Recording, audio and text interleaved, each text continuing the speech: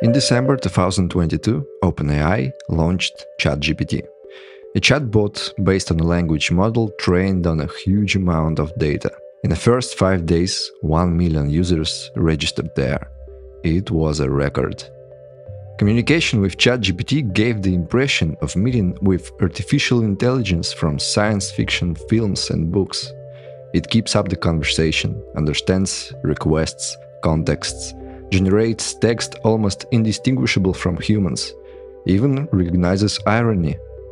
Upon request, he can write a letter, come up with essay topics, titles, scripts, poems, and even help write code. In a world where mind-boggling technologies have become commonplace, it was the chatbot that speaks like a person and seems to know everything, bringing the feeling that the future has come, or the future is a moment away to come. An incredible hype has swelled around artificial intelligence. Large companies have joined the race to develop AI services. Investments have reappeared in the startup environment, which was paused because of crisis.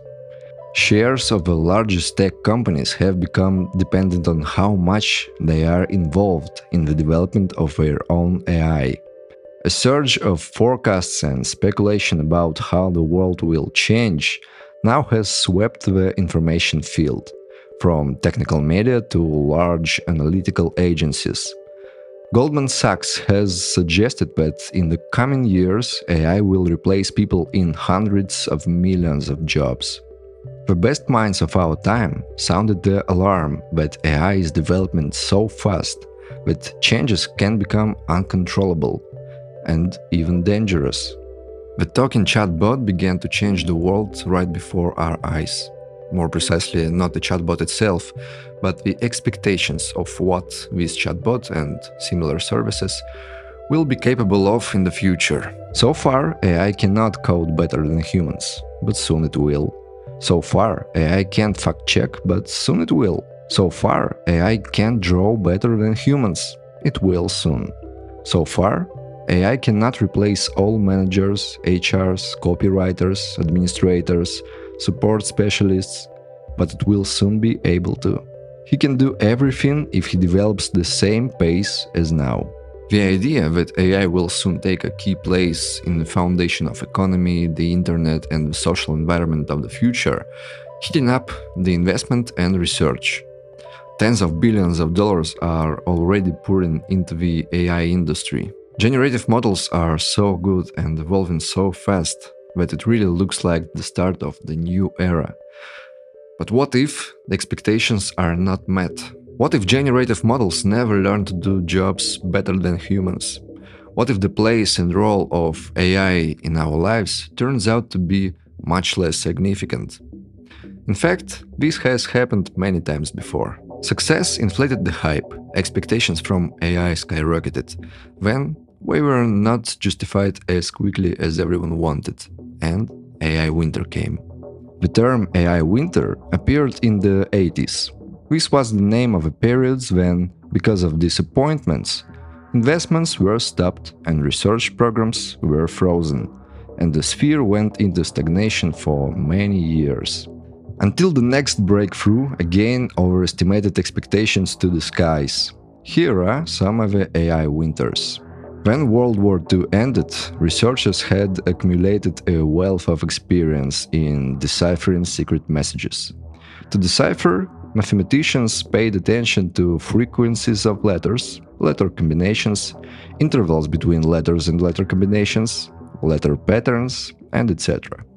They drew general principles that were fundamentally independent from the language and method of encryption. This led to the idea that since all the languages of the world were formed in similar conditions by the humans, who are in many ways similar with the same structure of vocal apparatus and brain, then languages must have common logical structures in their foundation. And that means they can be detected and systematized. This is how the idea of machine translation was born. The mathematician and one of the pioneers in this field, Warren Weaver, tried to infect his colleagues with this idea. In 1948, he wrote to his colleague, When I look at an article in Russian, I say, this is really written in English, but it has been coded in some strange symbols. I will now proceed to decode. In other words, if a computer can decode ciphers, then it can also decode one language into another. The research community picked up on the idea. 5 years later, IBM released the first machine that could translate from Russian into English. Here's what the press wrote about it. Electronic brain translates Russian. An electronic language translator may have the power to revolutionize intercultural communication.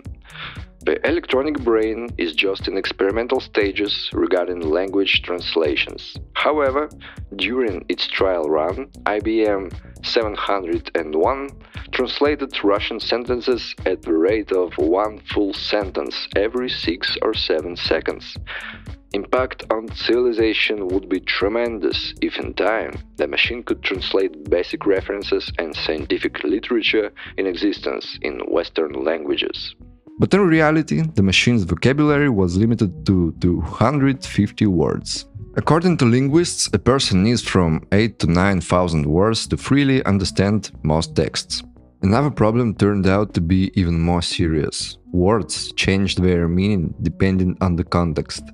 The most famous example that a machine produced was the sentence, "The spirit is willing, but the flesh is weak." Translated back and forth with Russian, it became, "The vodka is good, but the meat is rotten." 10 years of work and research have not led to serious progress. In 1964, the Automatic Language Processing Advisory Committee was formed, and 2 years later it concluded. Machine translation was more expensive, less accurate, and slower than human translation. Research funding has stopped. Active work on machine translation has stopped. In subsequent years, the approaches to machine translation have changed a lot. The path to statistical analysis, neural network translations, and language models took decades. There is one old joke: instructions on how to draw an owl. We draw an oval when we draw an owl. The ups and downs in the history of AI are very similar to this joke. Every time someone came up with a new idea and took the first step, drawing an oval, it seems to the world that at the second step, which would be very simple, an ideal result would appear. The first computers and the first promises of a thinking machine appeared almost simultaneously.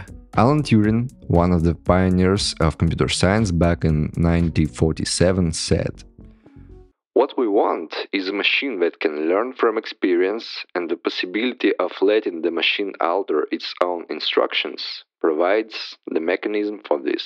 A year later, in 1948, he introduced many of the central concepts of AI in a report entitled Intelligent Machinery. Bold predictions and bright promises inspired both scientists and the audience, drawing attentions to AI developments and investments in research. Because the idea of AI is what unites scientists and ordinary people. Absolutely everyone knows what a working AI should look like in the end. As a human, and we all know human very well, if scientists promise to create a machine that will be like a person, cool, we are waiting, let's go. But even when scientists turn out to be right in their promises and predictions, the audience is unhappy with the price to achieve them. For example, the boom of neural networks came in the 2010s. It seemed to many people that they had become ever-present, because this is a new breakthrough invention, which many lacked before. In fact, the fundamental principles of neural network algorithms were formed in the 50s of the 20th century. In 1958, psychologist and neuroscientist Frank Rosenblatt created the perceptron, a learning algorithm. It was the simplest neural network where only one layer of neurons connected inputs and outputs. According to his prediction, the algorithm in the future may be able to learn, make decisions, and translate languages. The New York Times sensationally reported the perceptron to be the embryo of an electronic computer that the Navy expects will be able to walk, talk, see, write, reproduce itself, and be conscious of its existence. Expectations for the arrival of real AI skyrocketed. It seems that the algorithm could literally reproduce the work of the human brain. It was inspiring. More and more scientists joined the research, and they could do it thanks to new investments. But in 1968, Marvin Minsky and Seymour Papert published the book Perceptrons. They talked about the limitations of the algorithm. As tasks become more complex, the volumes of a neural network must grow exponentially, which will ultimately require unattainable computing power. Another difficulty is Moravec's paradox, which states that it is comparatively easy to make computers exhibit adult-level performance on intelligence tests, playing checkers or calculating p to a billion digits, but difficult or impossible to give the skills of a 1-year-old when it comes to perception and mobility. The mental abilities of a child that we take for granted, recognizing a face, lifting a pencil, or walking across a room, in fact, solve some of the hardest engineering problems ever conceived. Encoded in the large, highly evolved sensory and motor portions of a human brain is a billion years of experience about the nature of the world and how to survive in it.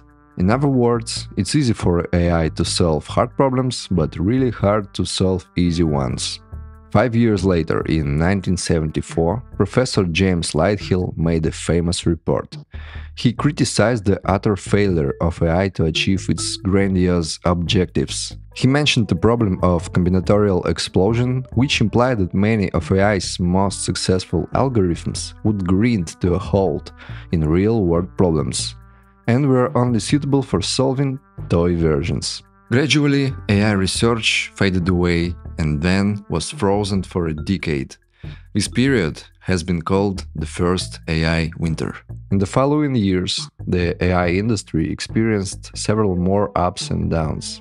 DARPA and other military departments invested huge amounts of money in the development of autonomous weapons and then cut off the investment because nothing worked. In the mid-80s, a whole industry of so-called expert machines or Lisp machines based on AI technologies emerged. By the end of the 80s, the companies developing them were worth billions of dollars in total. All of them collapsed in just a year, when desktop computers from IBM and Apple entered the market and turned out to be cheaper, more productive, and easier to use. The collapse of entire industry again blocked investment in AI for years to come. Now, in 2023, we are in the midst of the hottest AI summer ever. Most of the problems that started AI winters in the past have been solved. Modern computing power allows the operation of gigantic and complex neural networks. Interaction with AI has become more accessible than ever. Anyone on the internet can generate text, audio, video, and images using AI. We have really great analytical predictive systems, image recognition, and much more.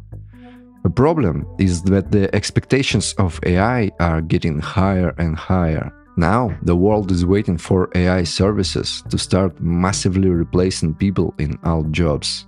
But what if the billions of dollars invested do not pay off? What if customers don't like how AI is serving them? What if employers are dissatisfied with the first attempts to replace employees with AI? What if there are tough regulations and laws in the use of AI? What if the idea of AI assistants instead of full-fledged replacements for humans turns out to be not so exciting? Disappointment can come one step away from the next breakthrough. But what exactly the lesson of the past AI winters teaches us is that everything that people expect from AI is coming true. It just takes a lot longer sometimes. Thank you for watching, hope you liked this video. So hit the like button, show this video to your friends or share it somewhere on social media, and check the website of Anywhere Club, awclub. It's a digital platform for a global community of IT professionals, and you can find a lot of useful things there. So, thank you for watching, see you soon.